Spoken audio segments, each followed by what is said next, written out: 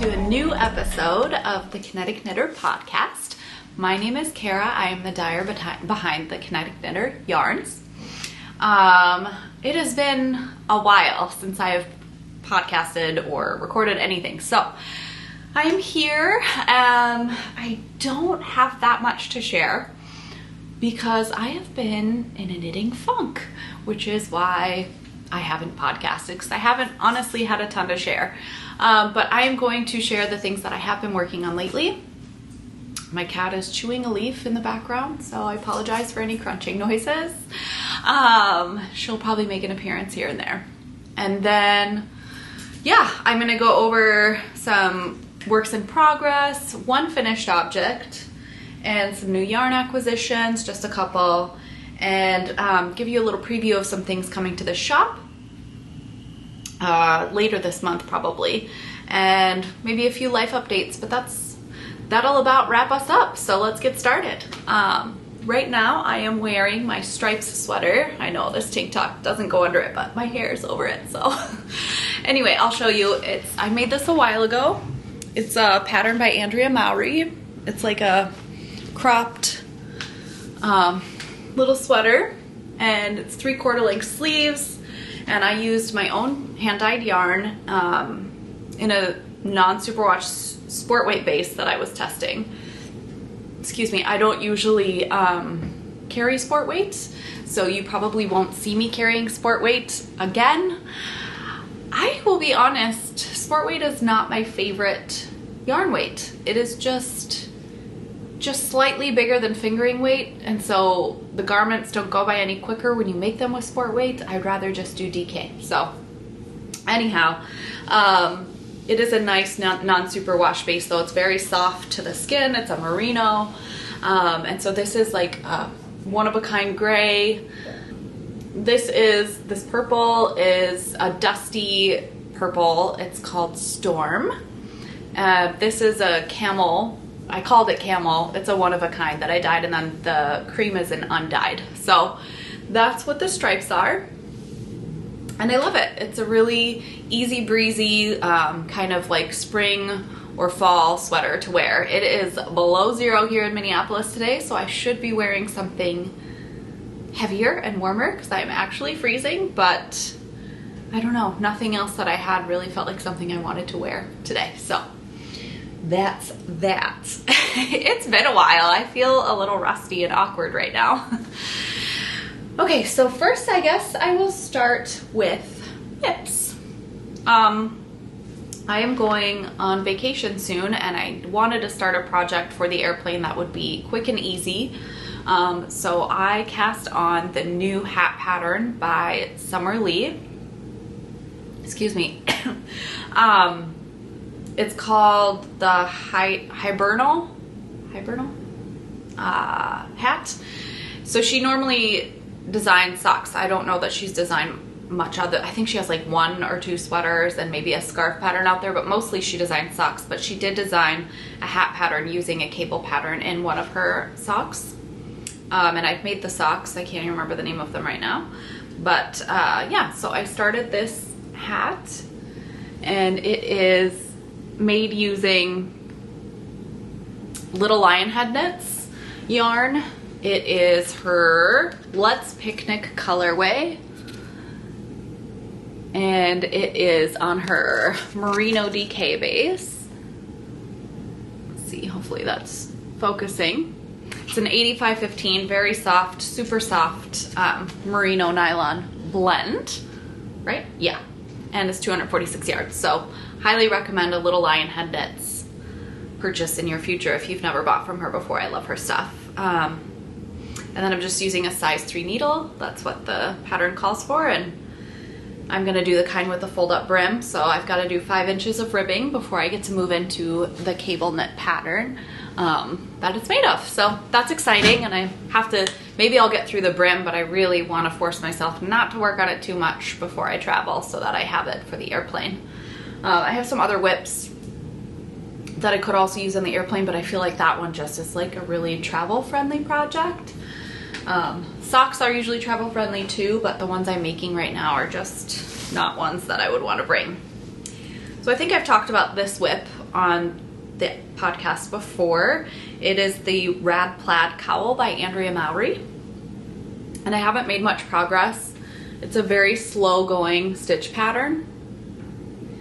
If you've never made it before, it's mosaic knitting. And so you're just, every round you're slipping stitches. So it's kind of like you have to do each round twice. So it really takes a while for it to grow. And one of her most recent sweater patterns has this stitch pattern, and just knitting this as far as I have tells me I will not be making the sweater because I just don't have the patience for it. But the yarn I'm using Farmer Starter Fibers. This is their Oh Dang base. It is a brush Surrey alpaca held together with one of their sock bases in the same colorway, which I don't know the name of, so I'll try to find it, put it in the down bar, but no promises. And it's a sparkle base, which I don't usually use. What are those called? Stellina. I don't usually use Stellina. I don't care for it personally, but it's really not, I just don't even know if you can see it. It's so faint in this that I'm not worried about it. And in the project, it really doesn't come through much. So I'm not too concerned about it. I think the Surrey kind of also helps to dim it down. And then I'm holding it, or the contrast color is by Explorer Knits and Fibers. This is from her Ireland collection. Why is the name escaping me? I had it in my head a minute ago. Of course I didn't write it down. I don't know what it is. I can't. Kilearny National Park, that's what it is. Okay, so that's one that I will bring on my trip with me just to have maybe while I'm there to knit. And then I have an Advent project that I did this year. I ordered yarn from Freckled Whimsy. She did an option for Advent socks. So you knit a stripe a day, essentially. So this was for 2023's Advent. And I did really great at first, but then I lost interest. And yeah, so, oh my gosh, what a mess I have going here. Anyway. So this, I'm like to the heel for the socks right now, and knitting the heel is my least favorite part of knitting a sock, so I'm kind of stalled out. But the colors are gorgeous, so I'm really happy about that. I will say I didn't have any of the right size needles available, so I used zeros thinking, oh, I'll make it work, and they're for sure gonna be too small for me. So a child will be getting these socks, I think, when I'm done. And that's another reason I feel like I stalled out, because I already know they're gonna be too small. But self-striping yarn, super fun. I do love watching it come together. Now I just need to finish it and figure out who I'm gonna give them to. Do you do Advent knitting? Do you stall out on Advent knitting? I do not like super formatted, regimented types of projects. I like to just go with the flow, whatever feels good at the moment. So that's another reason that those stalled out, but I will finish them, I think. Okay, that is all my whips. So now I am, whoa, everything got really bright. Now I am most excited to share my current or most recent finished object. This flew off the hook. I crocheted instead of knit this. I have tons of scraps. And every time I do a scrappy project, it just sits and it languishes and I never really finish them. So I wanted something that I knew I could fly through. And usually that's crochet because it goes quickly and I have so much scrap yarn to use up. And then I wanted something that I didn't have to seam together, because every time I think, oh, I'll do a crochet scrappy project, but then having to seam things together or crochet together as I go, I don't find it enjoyable. So, this flew, just flew. Within I think less than 2 weeks I finished this. But this is a blanket. I'm gonna stand up to try to show it. Oh my gosh, it is just massive. Well, it's not massive, but it's a really good sized blanket. I'll come in kind of close here so you can see it. My favorite section is right in here. I love these colors together. So that's this. Since I just finished it, I haven't washed it or blocked it yet, but it's a really good size for like a couch blanket. Now I'm gonna leave it on me because I'm cold. So it's a super easy, beginner-friendly stitch pattern for crochet. I found it on YouTube. It's just a free tutorial on YouTube, and it's by someone called Play Hooky With Me. And I'll link the video too that I used to learn it down below. But it's very easy. You basically are just crocheting, you know, in the very middle you start. Let me find it.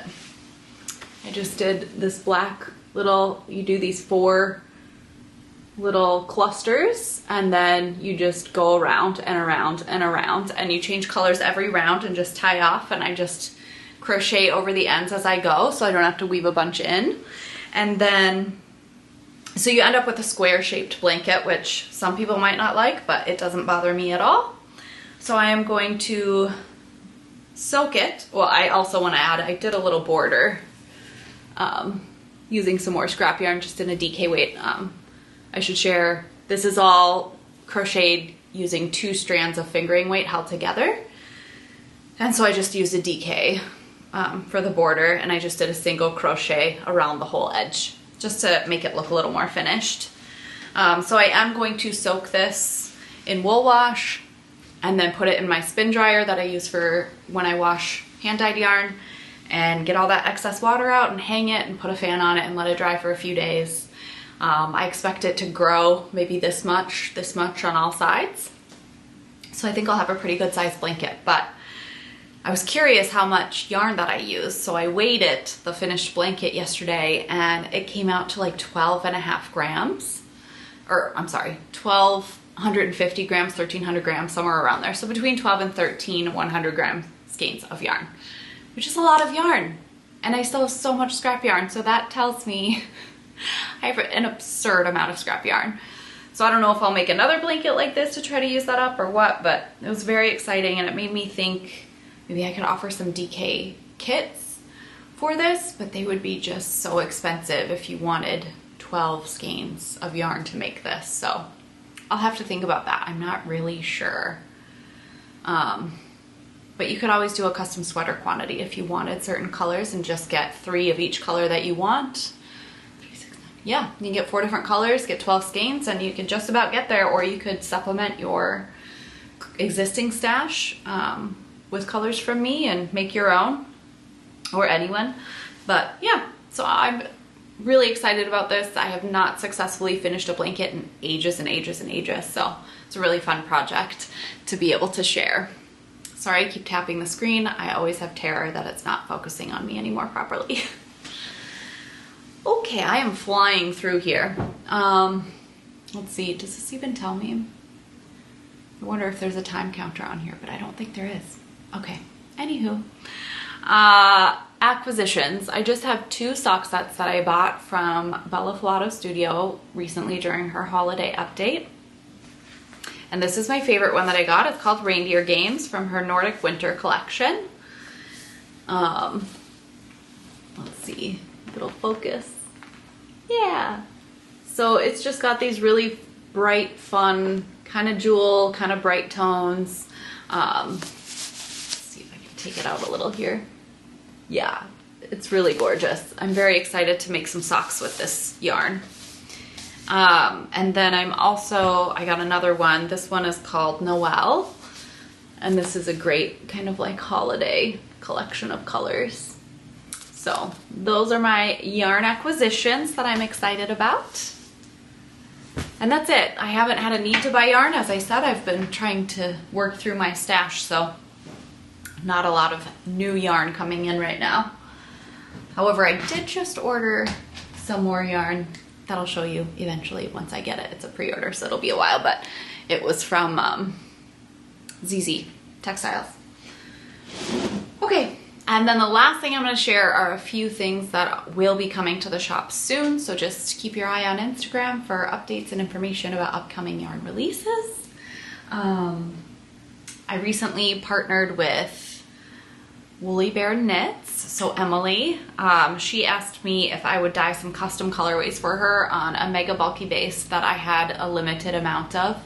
and I still had like 12 skeins left or something. So I dyed her some for some one-of-a-kind winter collection knits she's making, and this is one of the colorways. I had some overflow because I dyed a few incorrectly, so they will be coming to my shop, and this is called Smoke. And I only have 4 skeins, but there's 2 different batches. There's this batch that looks like this, and this batch that's more gray. It's just got less white, and the black is a little less dense or dark. So yeah, I will have those soon. I don't know exactly when, but soon. And then I am working on some just like winter sock sets. I love to dye sock sets. It's probably my most favorite thing to dye, so that's what I've been focused on, just going with the flow of what feels good to me. And so one of the sock sets I'll be offering is Birch Tree. And it's just a white base with some gray variegation in there, light gray, and then black and like bark. Well, I can't say bark. I don't know, maybe bark. The idea is that it's bark colored tones, but so I dyed a mini to match and go with it. So that's one of the sock sets. And then another one I have dyed is called Cake Donut, which I have not dyed in a very long time. And then the mini to go with that here is just this deep, rich mauve color that kind of matches the speckles that are in the yarn. So those are 2 of the sock sets coming, and then I have another one started that I don't have the mini dyed for yet, and I don't know what I'm calling this one either because it's a new colorway. It's just like a bright bluish turquoise, very oceany, with some blue and iris and goldish green speckles. So I think I'll do like a teal mini for this or something. I think that would look nice. And I also dyed this one-of-a-kind colorway. It did not come out as the way I imagined in my mind, but it's still really fun. So I'll only have a few skeins of this on my plush sock base. But yeah, it's just fun and bright, orange, fuchsia, chartreuse, really fun colors. And then I think I'll also have a few overflow skeins of sugar cookies from my most recent pre-order. If you ordered from that, thank you very much. And gosh, I think that's it for all the new yarn that I've been working. Oh no, that's a lie. One more, I dyed up some Tweed DK that I had. I really liked that chartreuse color that was in the last skein I showed you, so I decided to make some in just that color because gosh, that's so fun. I love this color. It's such a good color. That's everything. That's everything yarn related that I have. So what else? What else do I have to share? I just finished a puzzle that I bought in the last 6 months or so from Hedgehog Fibers, and I'm going to Mod Podge it together, glue it together, which I've never done with a puzzle, but I think it'll be really cute to hang in my yarn studio. So I am going to glue that puzzle together. I'll pop a picture up here so you can see it all finished. And then right now I have a sale going on in the shop, but it ends tomorrow, and I don't know when this video is going up, so maybe just I should cut that out. What else is going on? I don't know. My reading is kind of stalled. I'm reading Happy Place right now, or The Happy Place, something like that, by the author that everybody loves right now. Do I have another book up there I can find her name? My mind is spacing. But she wrote Book Lovers, all those things. So I'm reading one of her books, her most recent release right now, and the first chapter hooked me. I'm into it. I just haven't had time to continue reading it. And I just watched Oppenheimer, the movie, yesterday. It was good. The acting was stellar. Stellar cast. But holy 3 hours of dialogue. Wow. Wow. It was just like, I'm not a history buff. I am not super into historical events and stuff. So it held my interest, but the dialogue was really exhausting to me. To just like have to keep up with the stories and so many characters and how everything played into what, and I don't know. I know people love the movie, but maybe it's because they love history. I don't know. So it was good. I would recommend it, but I don't think I'll be watching it many times in my life. Unlike other movies that I could watch a million times, like Only You or Legends of the Fall. Anything Brad Pitt's in, really. Yeah, that's my story. That's all I've got. So if you have any questions about anything that I've mentioned and you can't find the answer in the description of the video, please let me know. Put it in the comments. Give the video a like if you enjoyed the episode and would like to see more. Any questions, send them my way. I'd love to help answer your questions, and I can always answer on the next episode or in the comments. And yeah, that's all I have. I hope you're enjoying your January and having a good winter, and that the post-holidays are good for you and your families, and everything's going well. I'll talk to you next time. Bye.